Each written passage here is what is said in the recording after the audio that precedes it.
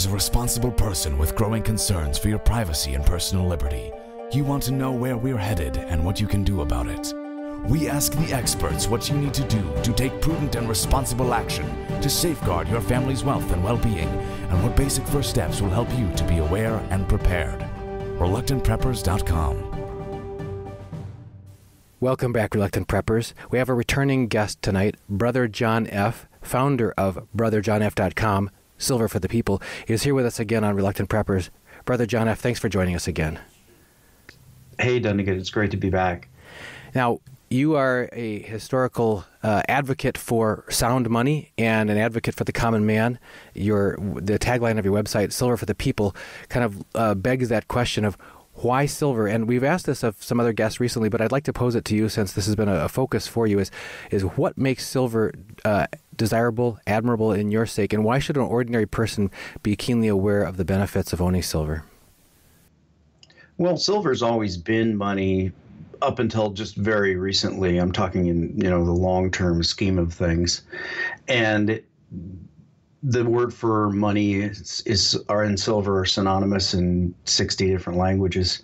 It's just only recently, with the era of modern fractional reserve banking and central banks and all of the modern fiat money systems, that we've gone through an era where silver's been demonetized.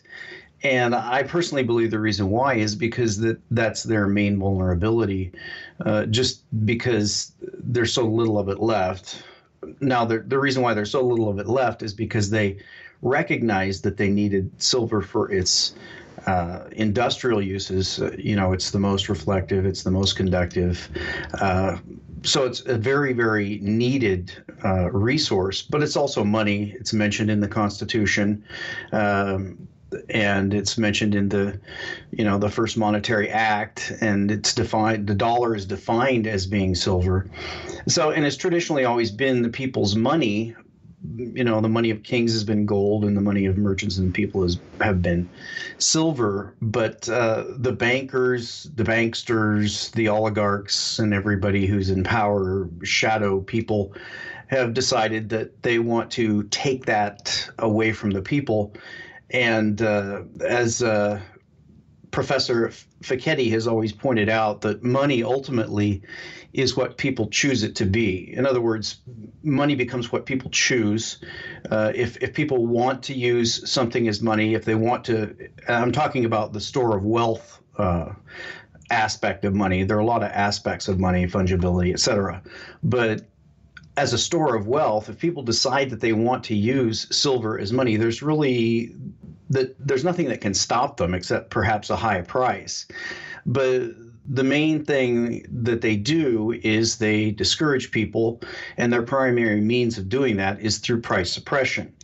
So silver has had some fantastic runs, twice at $50, but based on the fundamentals, of course, it should be worth a lot more than that. But the oligarchs don't want silver to become money again. They can't really stop it, but they can try to prevent it. And so their job is to try to discourage people from saving their wealth in silver, while my job is to try to encourage people to save their wealth in silver, because if enough people make that decision, then there's nothing stopping it. It's kind of ironic that the mechanism that's chosen to use to discourage people from purchasing something is to lower the price on it, which is counterintuitive to the whole laws of supply and demand and everything. Usually you'd think that by lowering the price on something, you're going to increase the purchase of it. Oh, in fact, we've heard from Andy Hoffman and from others over the past 2 years that these record low markdowns in silver from recent highs has in fact been accompanied by record-breaking demand for silver. Like every January, we hear that the mint is running out of silver again. They can't mint U.S. silver eagles and so on and so forth. So, do you see that at least there's a semblance of reality playing out there that with those suppressed prices is coming record physical demand? Well, there has been recently. I mean, that's a relatively new phenomenon we've been seeing in the physical silver market. Traditionally, people would buy it when it was rising, and there'd be a buzz, and people would get interested in things like that. And when they did tremendous smackdowns, the demand would dry up, people would get discouraged, and people would bail out. And that has sort of changed recently, and a lot of the stackers have become value investors. That's something that we see in the East. I mean, you see the shenanigans they're trying to pull in India in regards to gold and in regards to the cashless society. I think we're going to talk about that topic as well. But, to prevent people from buying something on a fundamental basis, we know that the Indians, if gold is cheap, they're going to buy more. We're starting to see that here in America with silver, but American investors are not really what you would call value investors, the traditional Warren Buffett types that look for something that's low priced and then try to buy it low and sell it high. What American investors tend to do is try to buy trends. So, for example, and that's not without good reason. You can look at companies like Amazon, Apple, Google, and a lot of the dot-coms. These are stocks that have run up 50, 100-fold. And so there are many, many millionaires who have invested in these and made many, many times their initial investment. And obviously, the way you identify one of these investments is the technical chart pattern, breakouts to new highs, a sort of Jesse Livermore type of trend buying. And that works because that's the type of markets that we have right now. The Warren Buffett type of value investor has worked. It isn't really nearly as effective, of course, because in financial securities, there really is no value. I mean, the stocks are ridiculously overpriced on any sort of price to earnings, price to sales, or price to dividend ratio. Bonds are ridiculously overpriced when you're looking at the value based on the yield that you're getting. So really, all these investors are chasing higher prices, and that's fine as long as prices are rising. But at some point, prices fall. And so most of the silver stackers now have become sort of value investors, fundamental buyers. And that's a good thing in the long run because those are strong hands. Strong hands are investors who aren't going to get shaken out by a lower price, whereas most technical investors keep certain percentage stops below the price.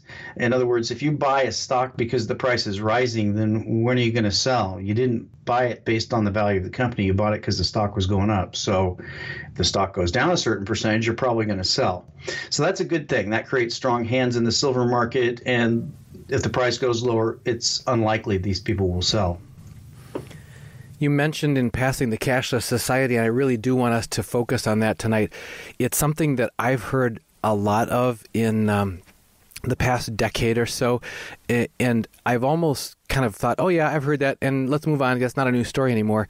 And the impression that I had originally was it was just kind of a technology phenomenon. It's like, oh wow, we had the paperless office that Xerox promised us, in the 1980s, and then we had, a wireless Wi-Fi in our home. Okay, so you go from paperless to wireless, and now you go to cashless. Fine, it all just seems to be just kind of mean modern, but just in the last couple of weeks, it's really been starting to sink into my head.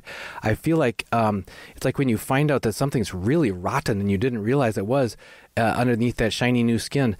And if you could just talk to us about what is so significant and severely threatening about a cashless society, just to kind of prime the pump a little bit. I heard a quote from Jim Rickards just today. He talked about how cattle are herded into the chute before they are prepared for slaughter. He said, by analogy, we are being herded into the cashless society's banking pen, ready for frozen accounts, bail-ins, and a devaluation with no exit. Can you talk to us about how being in a cashless society really pens you in and limits your liberty? Sure. Well, you have to look at why they're in this situation in the first place. We have governments in the West, primarily, that have kept power. They've maintained power by basically buying votes and giving away benefits and just being profligate, wasting money. And, we are approaching $20 trillion in the national debt. And they've had to push interest rates down to ridiculous lows because obviously if interest rates rose to even reasonable historical norms, they'd be completely bankrupt.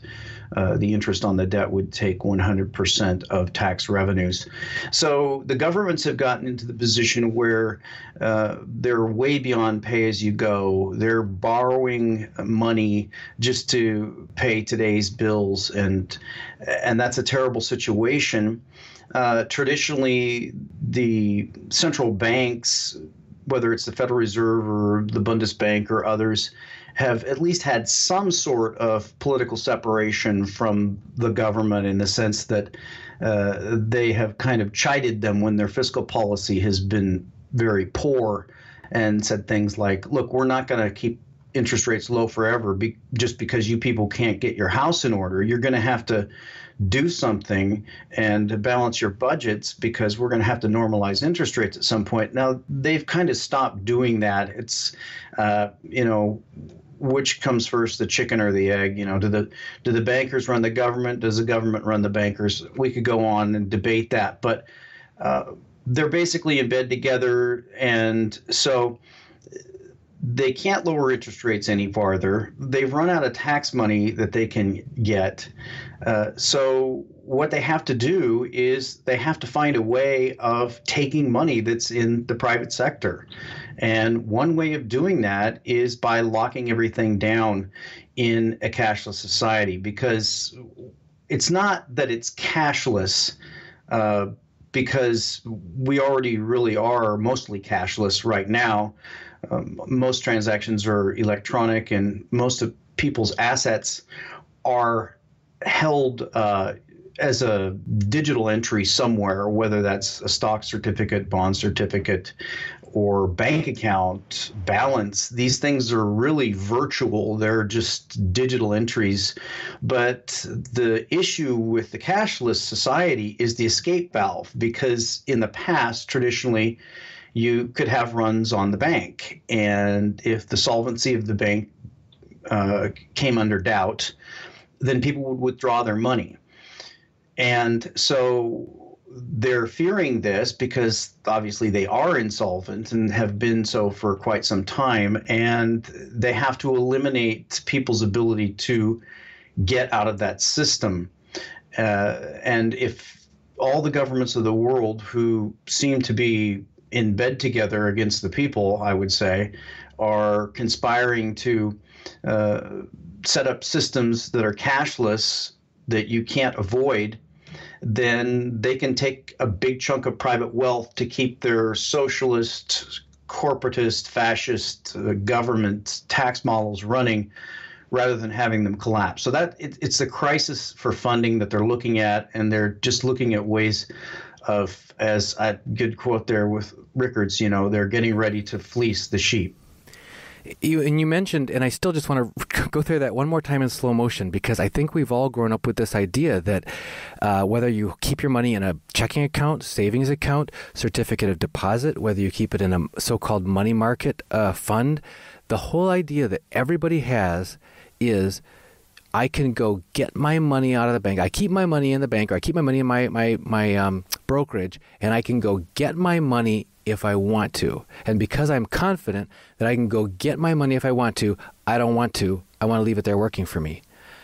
But people need to just, because this is still, I don't know, maybe I'm just really slow, but this one just is just not sinking into me. And each time I think about it, it makes me feel more insecure.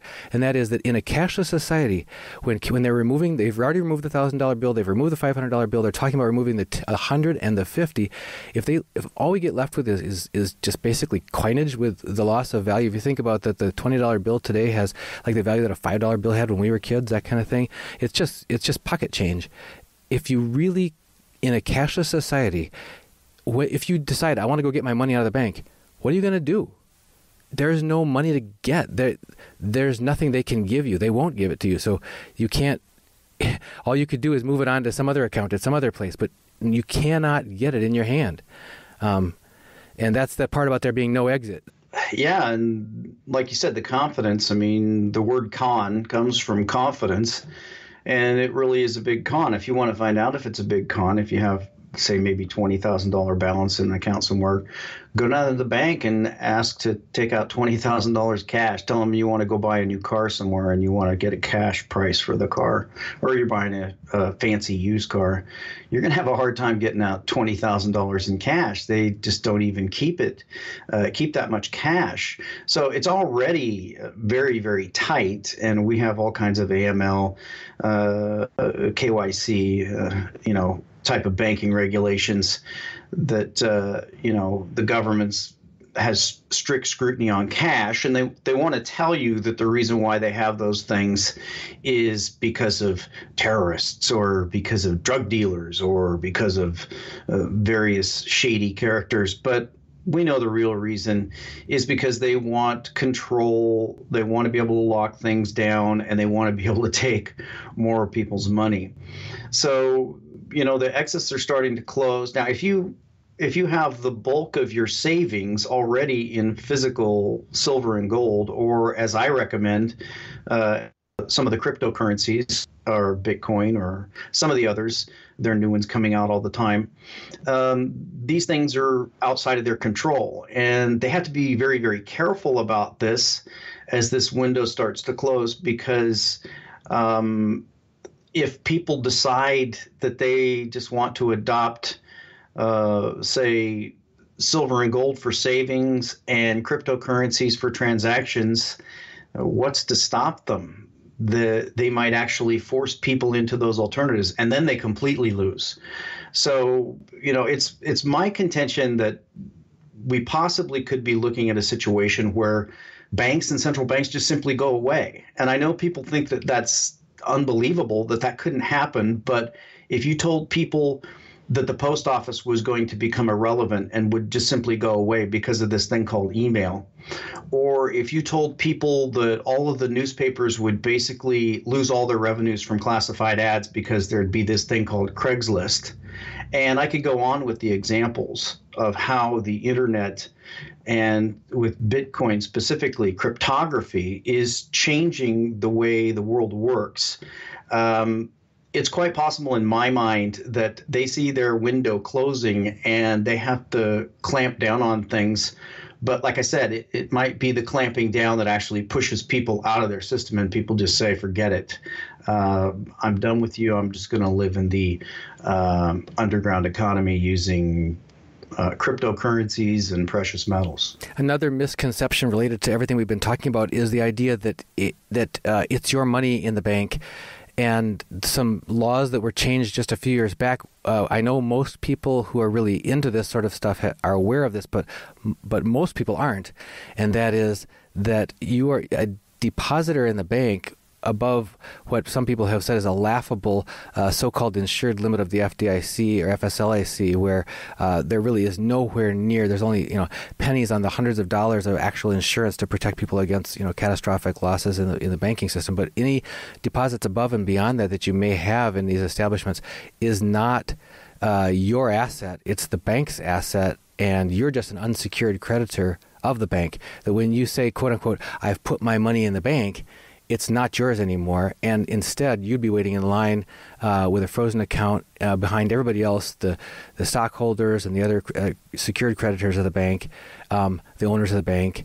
But worse than that, when your funds that you put in there are just showing up as electronic deposits, they're completely subject to things that you can't control. Overnight changes in either bail-ins or devaluations of the currency or whatever.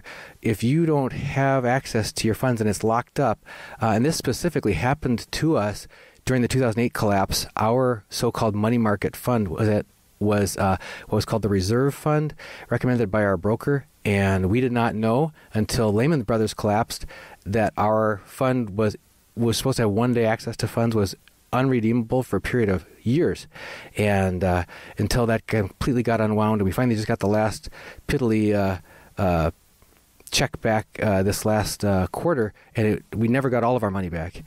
So your account can get locked up, and there's nothing you can do about it, and the policies and rules can change, and you're just completely helpless at that point.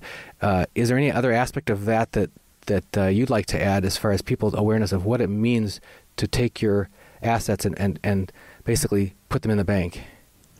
Well, I don't really use banks for anything but the transaction. I certainly don't invest in.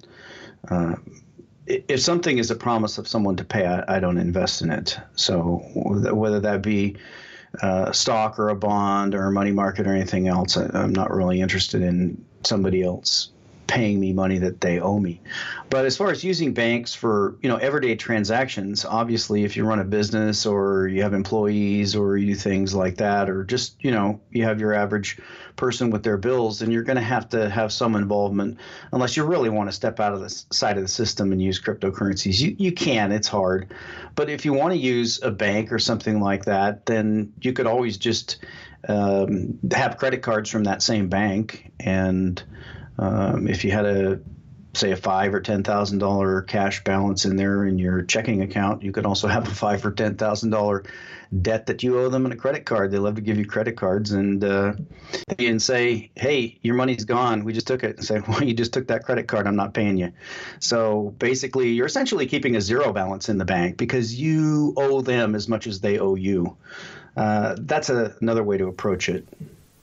If we could turn, speaking of debt, that would be a perfect shoe into our next question about the U.S. national debt. We've heard from several guests over the past few months that it's not just the U.S. debt, but that all of the world sovereign nations are following the same trajectory. China is carrying huge debt.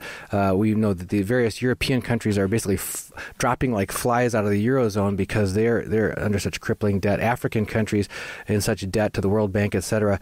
But the U.S. national debt just passed a landmark last week of $19.9 trillion for the first time. And that's the official debt, not even counting some more arguably between 100 to 200 trillion in unfunded liabilities. But can this continue forever? Or what is going to force an end game? What is going to bring sanity back to this? Well, it certainly can't continue forever. And I don't think it's fair to make comparisons between, let's say, China and what we have in the Western countries.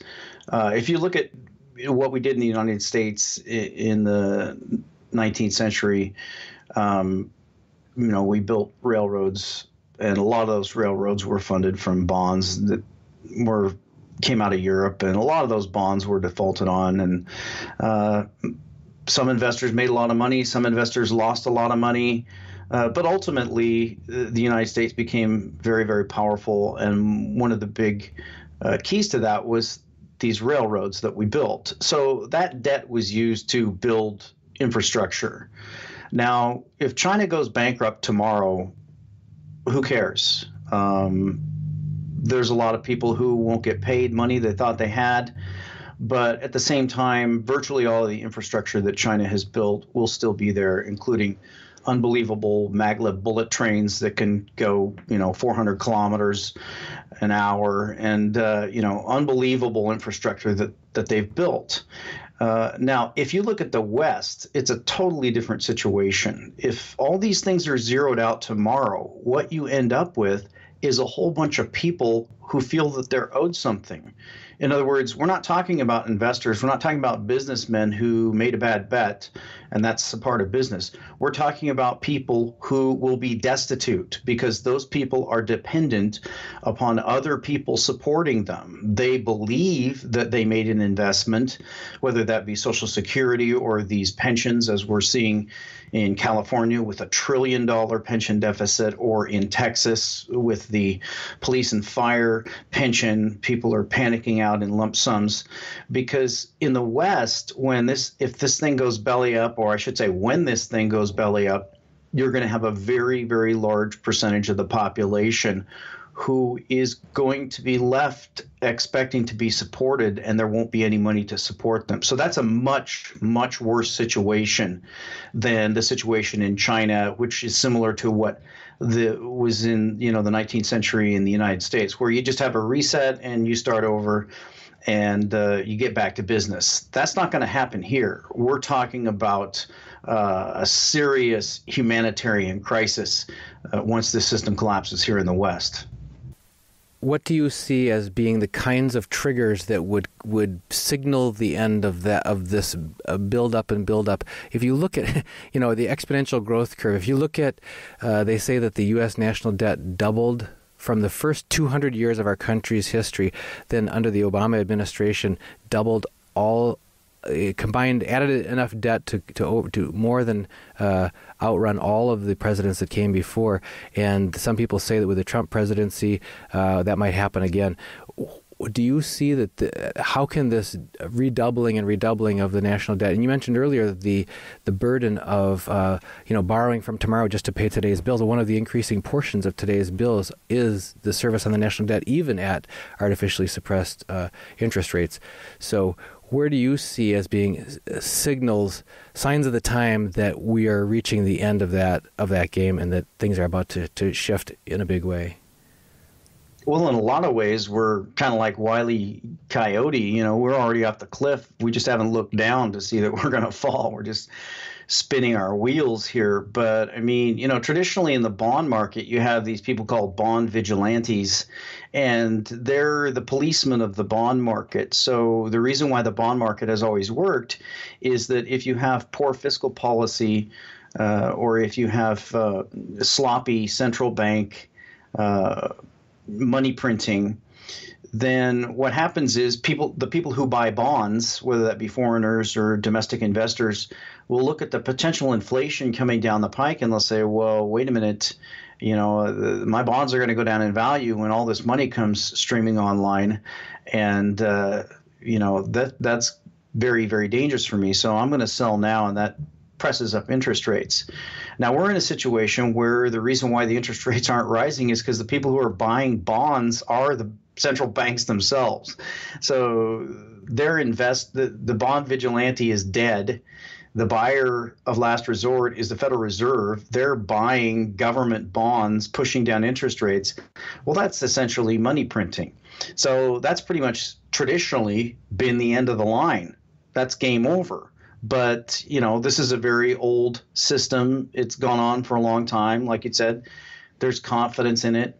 But we're starting to see the bond market roll over. Now it's approaching some very, very important trend lines and resistance points in the 30-year, 10-year, even in the 5- and 2-year notes.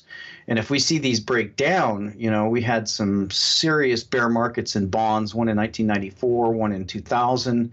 And a serious bear market in bonds right now would ratchet up interest rates, and that could be the trigger. That could be one of the triggers. Another trigger could be foreign investors and them changing their investment patterns, whether that's Saudi Arabia, China, Japan. They still seem to be kind of in the pocket, but there could be any number of political situations that changes that scenario. So there's a lot of things that could be potential black swans, and we just don't know. We're kind of in a holding pattern here because we've got President-elect Trump, and it's not really in his interest to show his hand, so to speak, if he's not in power. I mean, he seems to be hinting at some things, but we don't really know what he meant when he said drain the swamp. We don't really know what he's going to do, if he's going to enact serious tariffs. A trade war, that could be another trigger. We probably won't know. If he's smart, he's not going to let us know what he's going to do until he's in power, because obviously people are going to try to counteract that before he does it.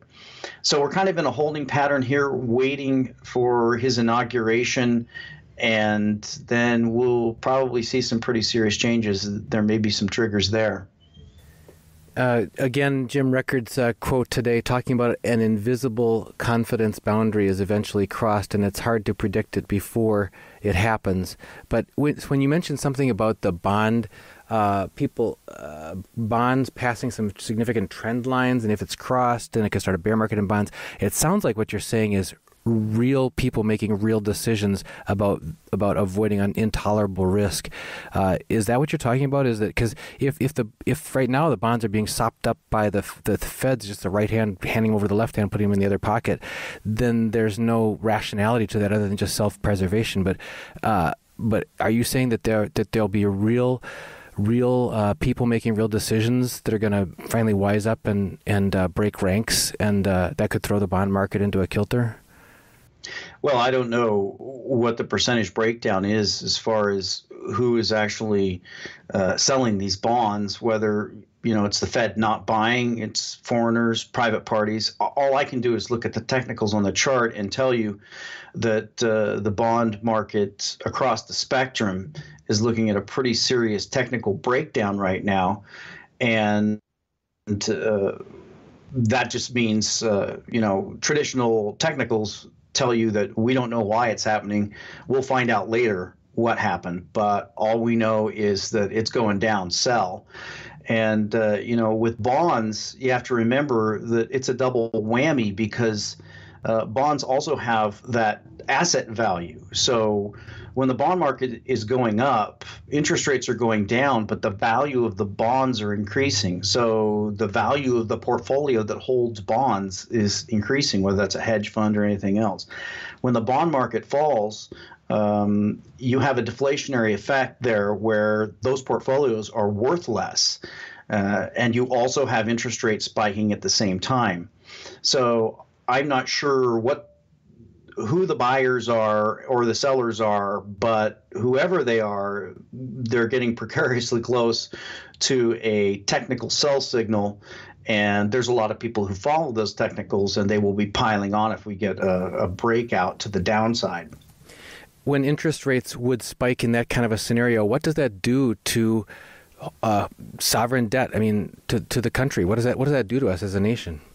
Well, it absolutely explodes. I mean, it becomes, like I said before, it becomes a percentage of the budget that's so high that it ends up eating most of the tax revenues. I mean, with a $20 trillion debt at 10% interest rates, people think, well, 10%, that's ridiculous. Well, interest rates hit almost 20% under Volcker in 1981 and 82. So it's not unthinkable. And a 10% interest rate is that's $2 trillion per year in interest payments on that debt. That's more than 2/3 of tax revenues. And so that's game over at 10% interest rates. Now, we don't know what 5% would have an impact as, but any serious interest rate increases is going to put a big strain on Washington, which they've avoided for a very long time with the cooperation of the Federal Reserve. Well, Brother John F., these were the main questions we wanted to make sure and hit with you tonight. Do you have any other final thoughts you'd like to leave with our viewers before we sign off? Well, I'd just like to encourage people to check out physical silver and gold, check out cryptocurrencies, learn about them, because these are really the only things that are outside of the system. I've already made my decision. I'm pretty much 90-something high percent out of their system. And if they collapse it, well, so be it. I think the best way to protect yourself is to begin to function as if it's an inevitability and start to think of it as if it's already happened, what you would do, go through the scenarios, think about how it would impact all of your investments, all your finances, and just plan for it, because there's a big sovereign crisis coming here. That's the same theme that, again, Jim Rickards was echoing today. He's got a book out called about the coming collapse, and he talked about, and it's funny because other guests of ours, whether it was Gregory Manarino talking about bet against the debt, whether it's Ann Barnhart saying get out, get out, get out, people talking about doing what you can to opt out of the banking system because you will lose your power to take care of yourself and your family and your business if you remain vulnerable and subject to that. It's a sobering message, and one that we appreciate you helping us to navigate a more clear understanding of. Brother John F., again, remind people what they'll find if they come to your website. Sure. They can come to brotherjohnf.com, Silver for the People. That's our free public blog.